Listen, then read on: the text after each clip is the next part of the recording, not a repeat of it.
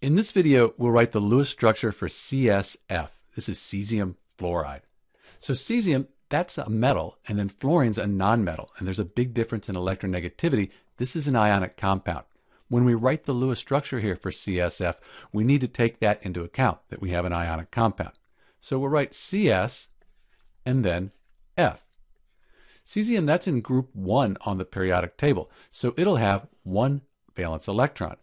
Fluorine, that's in group 17, sometimes called 7a, it'll have 7 valence electrons. So because we have a metal and a nonmetal in an ionic compound and the fluorine is so electronegative, this electron will be lost from the cesium and gained by the fluorine. And when that happens, the fluorine, now it has 8 valence electrons. It has an octet.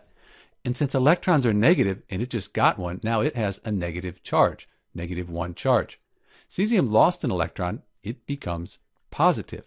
And we want to show that that electron was lost, that it's not sharing them. So we're going to put brackets around the fluorine.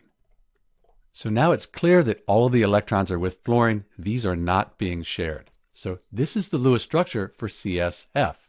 And since we have a positive ion and a negative ion, they're attracted to each other because they're opposite charges, and that's why we have the ionic bond here.